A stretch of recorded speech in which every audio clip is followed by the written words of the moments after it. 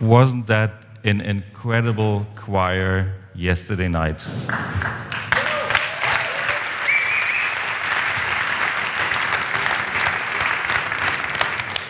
Please let us say thank you to Jochen of Radialsystem, who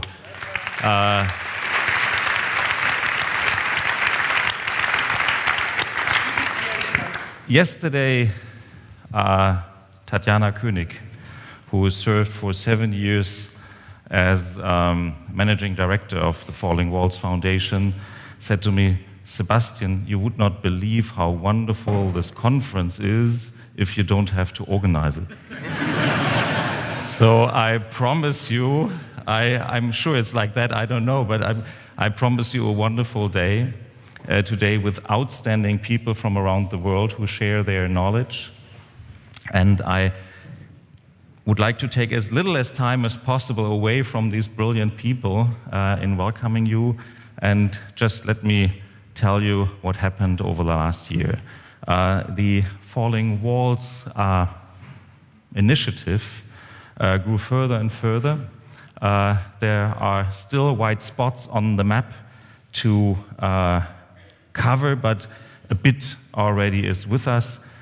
We welcome all of you, all the bright minds from around the world that contribute to this gathering that helps us to exchange, have a better understanding, and solve problems. We have, over the last year, further grown and developed programs. One of them you may have participated in. The Berlin Science Week now has an incredible number of outstanding speakers. It involves tens of thousands of people. And a very new program is Young Entrepreneurs in Science, where Jürgen Lünig raised the very inspiring question, how much startup is in your PhD? It started in Germany. If you wish to align with us, learn about it, please don't hesitate to talk to us. We are happy to bring all these ideas to the world. This development, these new projects, what you're experiencing these days is due to incredible partners that support us for 11 years or in the more recent time. Let me just mention, I could read all of them and all of them deserve it, but due to your time, let me just focus. It's the German Ministry of Research and Education, it's the Helmholtz Association, the Robert Bosch Stiftung Foundation, the City of Berlin. We have lots of outstanding academic partners around the world. Many corporations that are research-driven are supporting us. Many are making their networks available. We gained, largely due to the traveling of Jürgen, we gained global partners, outstanding foundations like the Moore Foundation, the Wellcome Trust, the Jan Zuckerberg Initiative, and we are very happy to have you. Just a brief look where we are. On the left side, you do see the location yesterday. On the right side, you see today's location. Both of them are in the place that was called the death strip. It was extremely deadly. It was impossible, more or less, to be here 30 years ago. 30 years and 1 day later ago, it would have been, well, not as friendly as here, but it wouldn't be a problem anymore. The wall was down, and this is what we celebrate. The core idea of this conference, of course, is the freedom of speech. But it's not endless speech. There's a difference. And therefore, we have a couple of helping elements, helping devices to make people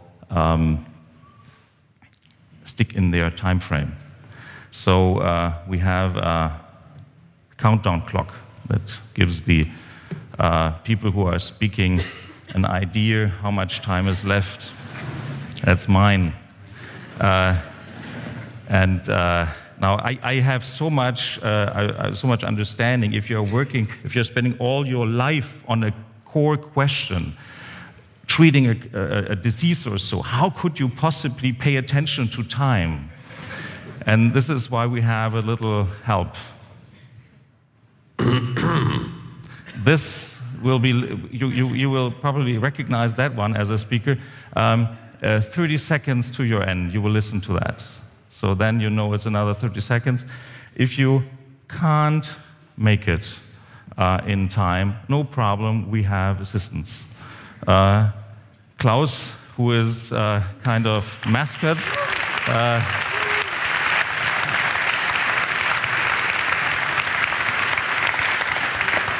he is one of the few continuing things in this conference from the very first. He's not getting older. So Klaus will make sure that you have no more attention and you can go to your seat. Klaus, thank you. Now, there are a little more details I have to share. We cannot make it possible that you have a discussion with the speakers, but you can talk to each and every speaker in the break. There is the forum stage, there are discussions, you can talk to the people. It's very involving, and you can talk to whomever. You have these audio devices, you need them for that, it will be explained to you. We have tents, ships, whatever is around, check it out. And the core of the whole conference, of course, are the speakers. As I indicated, we have a special historic day. This is not only the 30th anniversary of the day the wall came down, but is a day of commemoration of the first pogrom in Nazi Germany. It is, of course, this breadth of activities makes it even more relevant for us to have a deep understanding, and it is to us very important to relate to these different aspects. And so I'm welcoming all our guests from Israel, and I'm welcoming all our guests from Hong Kong.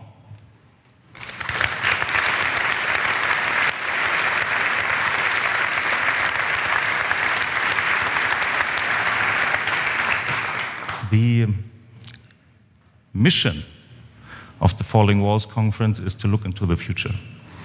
Having these historic events, looking to the future, raising the question, which are the next walls to fall, we asked an individual to answer who is an outstanding historian.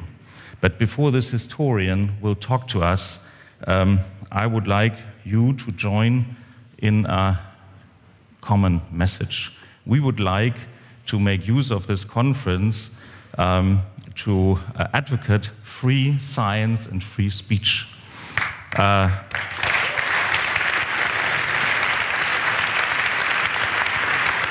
You may have wondered what this is for. This is made for a photo opportunity. Now the photographer comes in. I'll show you how to apply this. If you have a haircut that is designed for this, you do it this way. No?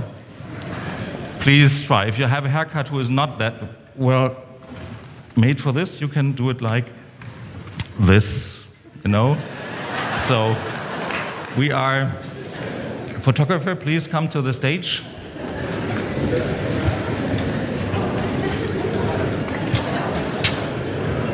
So,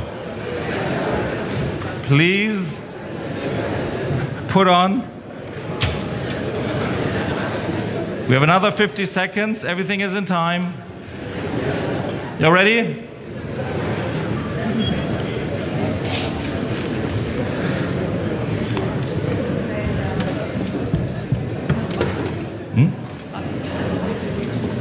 Schneewittchen und die 600 Zwerge.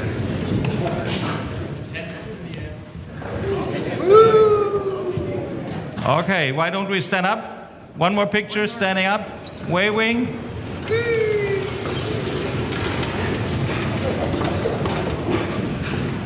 Thank you.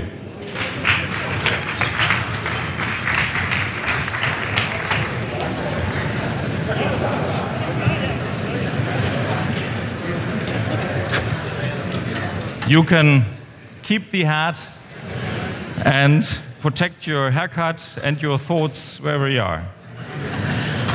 Now let me introduce to you the individual who is the best suited to bridge what has happened 30 years ago, what's taking place today, and what our answers for the future are. Let me welcome Timothy Garton Ash, one of the most noticed historians we have. I read your books when I was in high school, and now I'm having you here. You're there for me. It's as a political scientist, it's the best start possible. Timothy, please come to stage.